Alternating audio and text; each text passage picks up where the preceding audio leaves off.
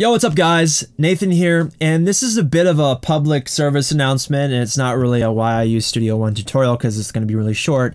There's a feature in this DAW that I didn't learn about until very later on, which allows you to basically rename all the regions, which are these little highlighted things, according to the track name. And it's very simple. All you do is you type in, noise, and then when you go to hit enter, hold shift first, then hit enter, and it's going to rename all the regions in that zone. So if you type in, nice, it renames them all the same way. Same thing down here, lit as fuck, and then it does the same thing.